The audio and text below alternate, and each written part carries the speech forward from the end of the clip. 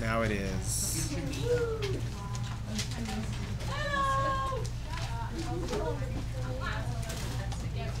Okay, so let's start with question. I found my coffee. Take it. 15. Oh, I'm sorry. This is the last call for these. No, for these. Last call.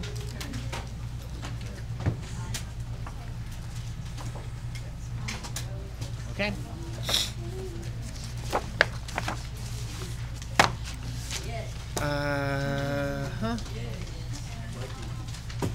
Okay, we're going to go backwards, starting with question 16. Today's agenda is only to do questions 16 and 15. So we're starting with 16. We have this series here. X to the n to the n, over n factorial.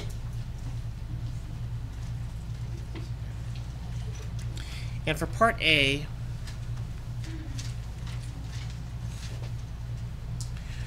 we're looking for the radius of convergence.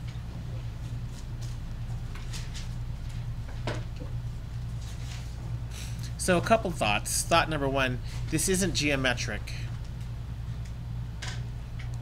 So we can't actually use a shortcut with the geometric. We actually have to use a ratio test. The other realization is that we can actually do an abbreviated ratio test.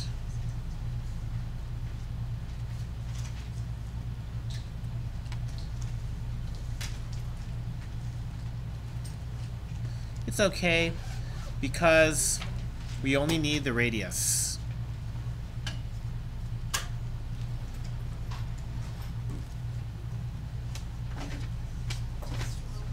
Okay. So if we're not really interested in the interval of convergence and we're only interested in the radius, it makes no sense to actually do the endpoint tests. So we're going to skip the endpoint tests just for this problem. So let's do a ratio test. The limit as n approaches infinity, x to the n plus 1, n plus 1 to the n plus 1 power, yikes, over n plus 1 factorial. And that's going to be n factorial on x to the n to the n. We'd like to force that to be less than 1 because we want to know our interval of convergence. Okay, so let's simplify things. I'm going to do this one rather slow because there are a lot of moving parts here. That's x to the n times n. This is n plus 1 times n plus 1 to the nth on n plus 1. Oh, you know, this was supposed to be an x.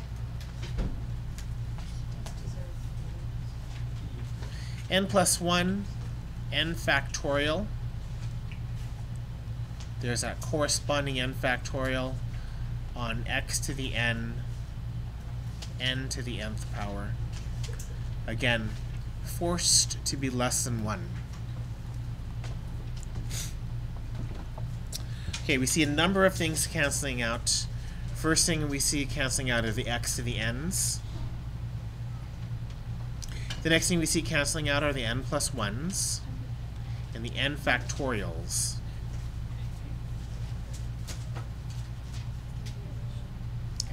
So that, what does that leave us? Well, that leaves us this x, which will stick on the outside now.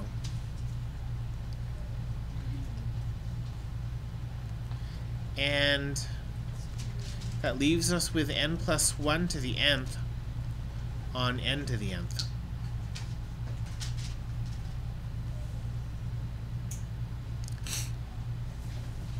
I'm going to take this opportunity to get rid of these absolute values and to do a little bit of simplification.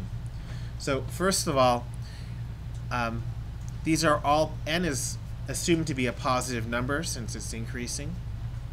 So we don't need the absolute values. Second of all, the numerator and denominator are to the same power.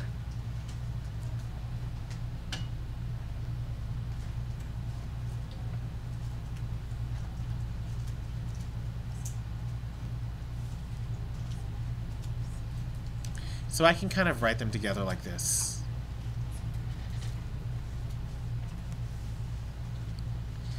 At which point we need to stop our main problem and take a look at a side problem.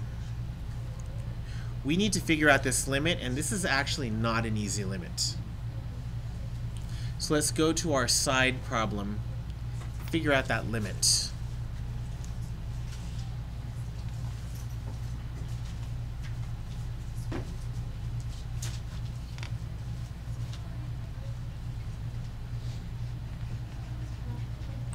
Side problem.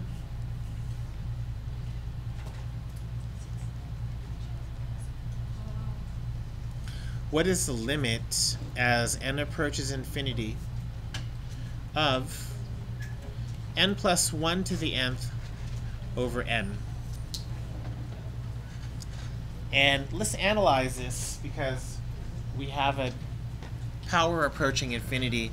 This is awfully suspicious. As n goes to infinity, this over here goes to 1. First degree on top of first degree. So this goes to 1 to an infinite power. That's cause for L'Hopital. So we're going to prepare for this. We want the limit as n approaches infinity of y is going to be equal to the same thing as the limit as n approaches infinity of n plus 1 on n to the nth power.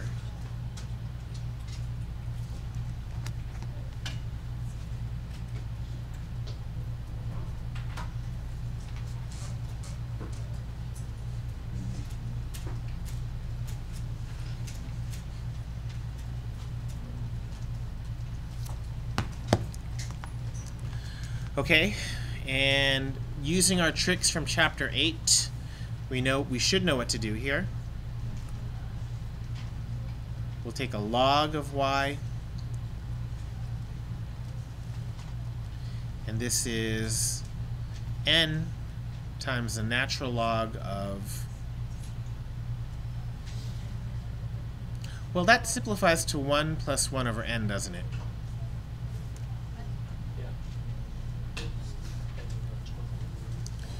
Check our indeterminate form. That's infinity times, and the natural log of 1 is 0.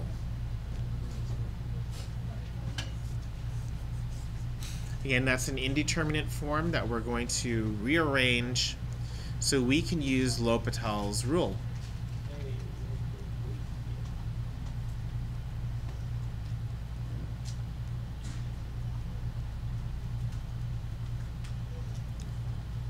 Now we have infinity on infinity.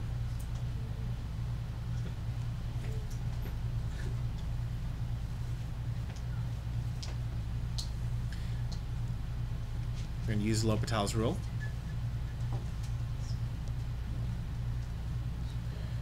So the derivative of a natural log is 1 on top of the times the derivative. Derivative of 1 is 0. Derivative of 1 on n is negative 1 on n squared. Man, that's such a good one to memorize. I feel like I say that every time. Hopefully everyone's got it memorized by now. Alright, that simplifies really nicely. That's, oh, you know, I forgot to put limit. So sorry.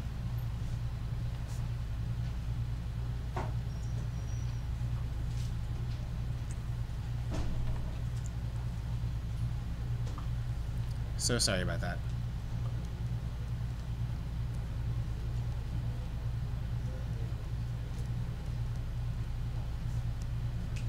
One on 1 plus 1 over n. I'm not going to bother simplifying that more because as n approaches infinity, 1 on top of n goes to 0. So this limit is 1 on 1, which is 1. Awesome. So we've just shown that the limit as n approaches infinity of the natural log of y equals 1. Which is the same as showing that the limit as n approaches infinity of y is equal to e. E to the first power, but just e. And that's the end of the side problem right there.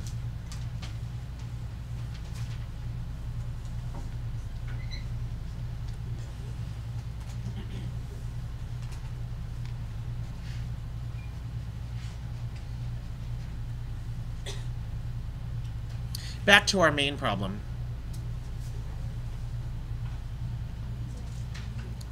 We want the limit as, absolute value of x times the limit as n approaches infinity of n plus 1 on top of n to the nth power. We want to force that to be less than 1. We found this limit. This limit is e. So the absolute value of x times e should be less than 1.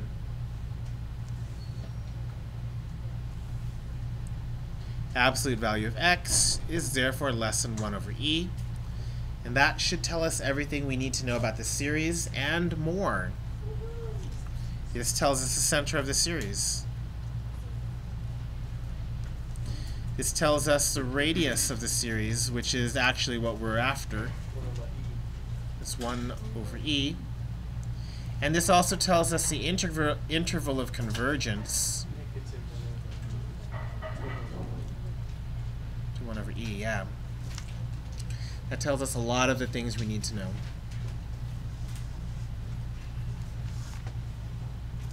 That takes care of part A.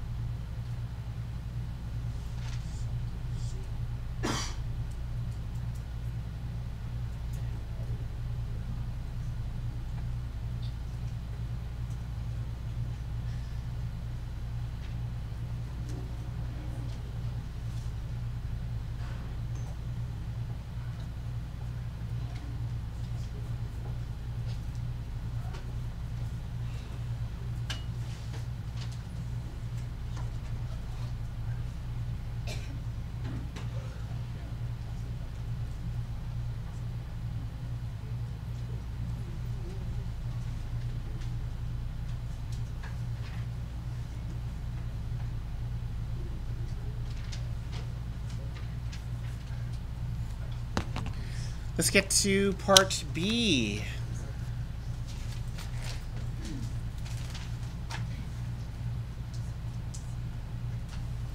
Okay, so part B, I'm going to be really smart. I'm going to outsmart this test. All I have to do is just read a few extra words. I'm going to read both part B and C.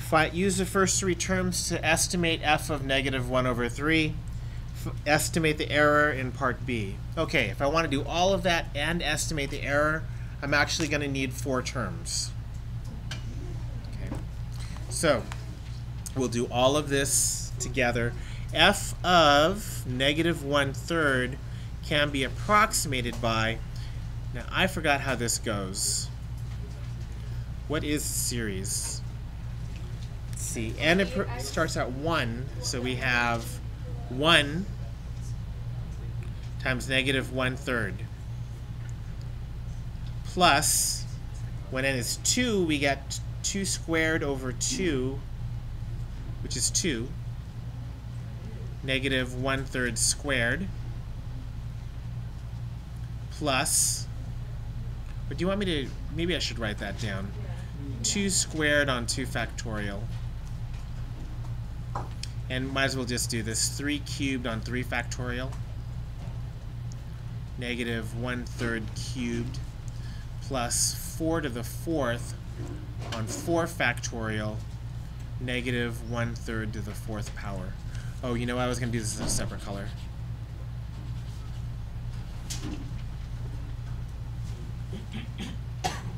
4 to the 4th on 4 factorial, negative 1/4 to the 4th power, 1/3 to the 4th power. I'm just going to kind of put this all together. So this is approximately equal to negative 1/3 plus, is that 2 over 9?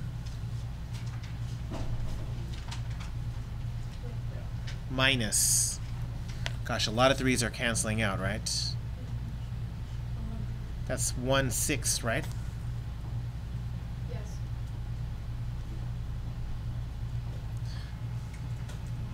Green. Plus, ooh, gosh. 4 times 4 is 16, so that's 16 times 16 over 24 times 1 over 9 times 9, right? Yeah.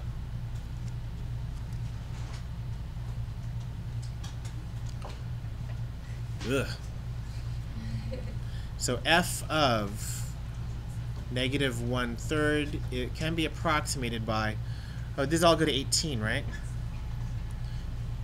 3 times 6. So negative 6 plus 4 is negative 2. Negative 2 minus 3 is negative 5. Negative 5/18.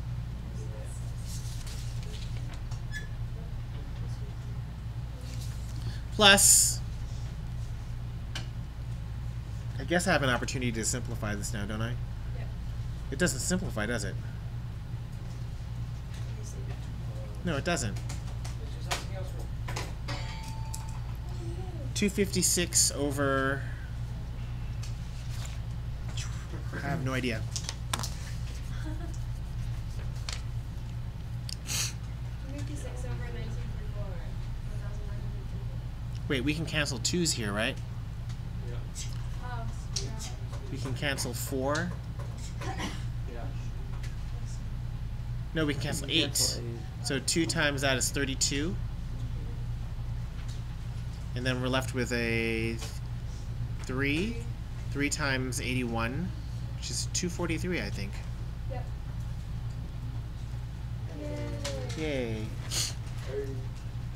Okay, so let's answer the actual question. The actual question is, give me an estimate for negative 1/3. And that estimate is 5 over 18.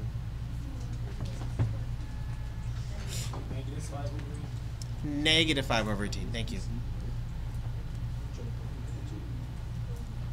Part C. Estimate the error.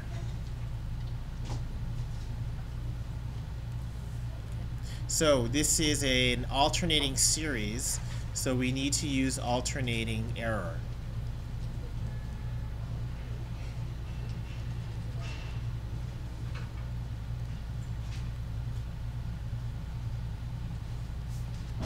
And actually putting the words alternating series error are important to write.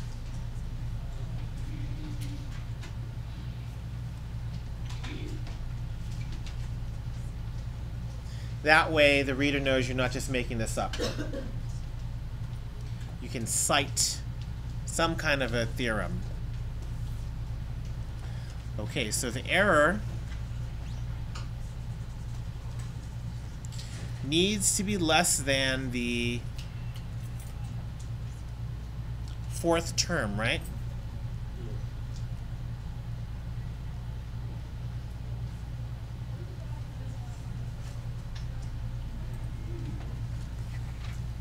Therefore, the error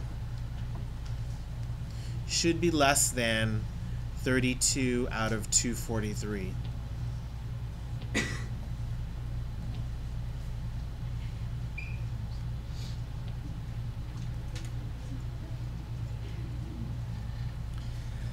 That's it. How'd that go? Awesome. Man, I'm beat. Only one more. Let's give up. No. Where's my clipboard? They're gonna think we're lazy. Lazy, impatient, and short memory. Yeah, that's me. Keep that forever. They know you. They know that the high school student is lazy, impatient, and have a short memory.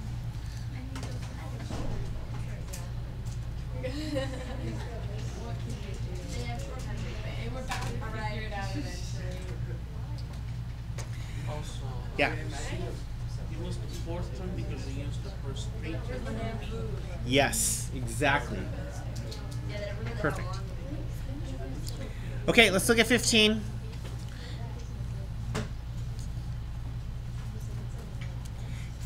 We have f of x is equal to 1 over 1 minus 2x. Great. Part A, let's write out the first 4 terms of the series. A. This is a geometric sum, right? You need to quickly recognize that as a geometric sum. The sooner you recognize that as a geometric sum, the better off you're going to be. What is the first term? What is the ratio? Perfect.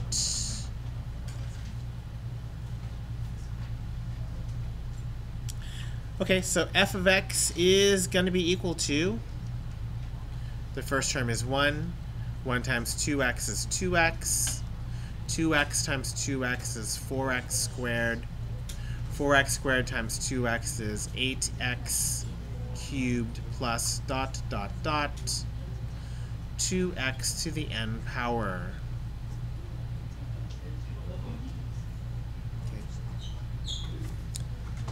One note is we have the whole series, the infinite series, so it is exactly equal to the infinite series. If we have a polynomial, then we have an approximation, but if we have the infinite series, we have an exact equal. Right, I think that takes care of A, right? Yeah, let's go. Part B. What is the interval of convergence in part A? Again, geometric series.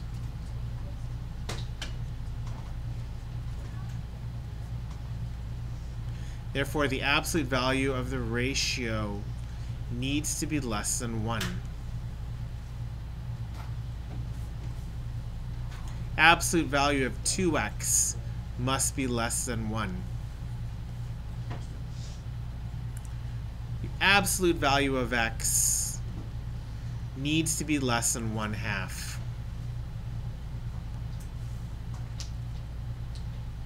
You've just found our 3 things, right? The center is 0. The radius is 1/2, which is the question that you're actually answering. And then the interval is -1/2 to 1/2. Again, they're not asking for the center or the interval, but if you know it, they want the interval? That's B. Oh, okay. They want the interval. Good. Do you need to test the endpoints? No. No need to test interval. Wait, so can you remind me when we know whether to test it? No need to test endpoints. I'm doing that right now. Endpoints. Because geometric series. Okay.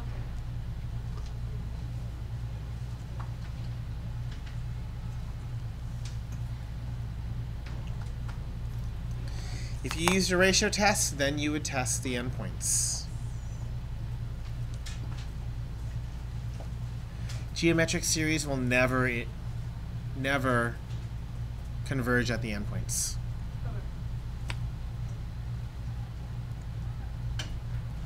Part C.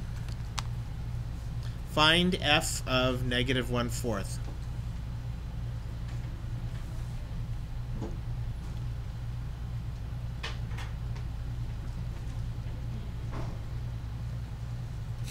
Do they want an estimate or the exact value? Exact. If it says approximate, An exact estimate. No. Estimate. It says find f of negative 1/4. then it's a value But then it says it will not exceed. Period. When you add the error. That's true. Okay, fine, exact. Learn English. Find f of negative 1/4. Period. Well, again, negative 1/4. That's the exact value.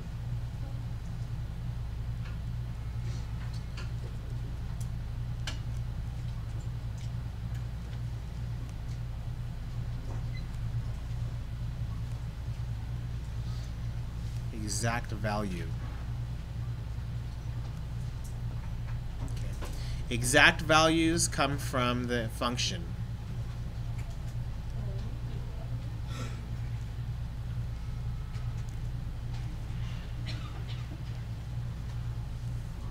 Approximate comes from the series.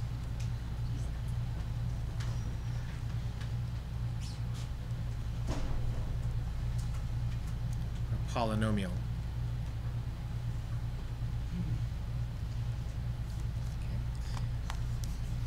Find f of negative 1/4 period.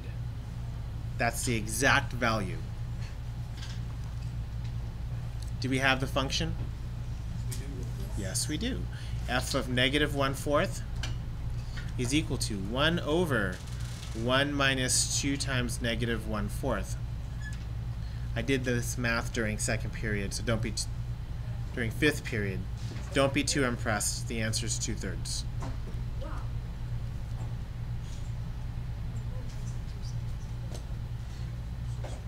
Okay. How many terms are needed to estimate this with an error not exceeding 0.001? Okay. So error less than 0.01. Do you have to write the absolute value for you or just Well, It's 2/3 plus 0.2 plus minus. okay, so they're looking for the error now, right? Is this an alternating series? I'm going to tell you, it's going to be an alternating series. Okay? This is going to be an alternating series. Let's compute the first few terms, okay? F of negative 1/4 is equal to 1 minus, I forgot, 2 over 1/4 is 1/2. 4 over 1/4 squared. 1/4. Isn't it negative 1/4? So Minus, I forgot what this is. 1/8. Okay. This is an alternating series, right?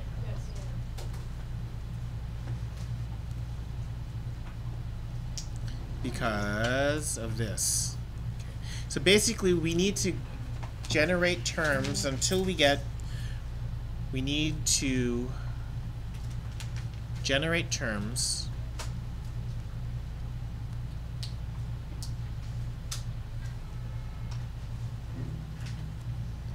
until we get a term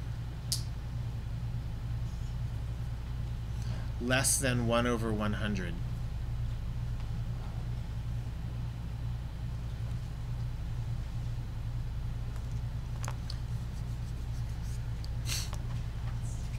This is nice. We see the pattern forming, don't we?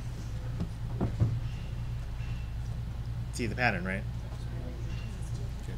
So f of negative 1/4 is equal to 1 plus, no, minus 1/2 plus 1/4 minus 1/8. Is 1/8 less than 1 over 100? No. Plus 1 over 32. Is 1 over 32 less than 1 over 100? wait,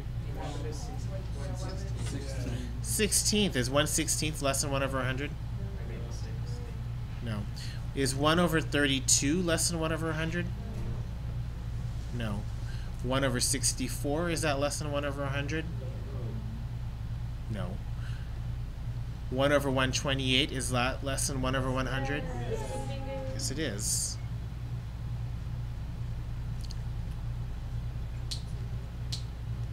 There's my error.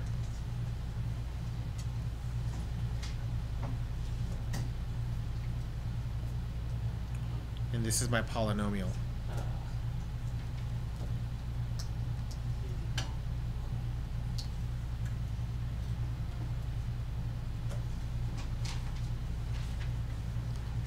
How many terms do we need?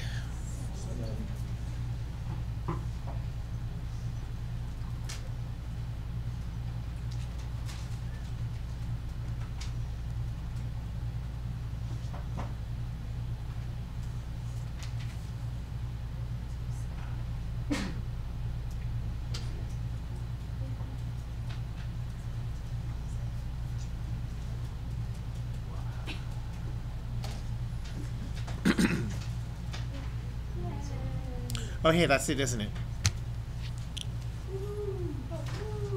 How did it go? Not bad? Are we allowed to have a calculator on the test? No. So the numbers will be like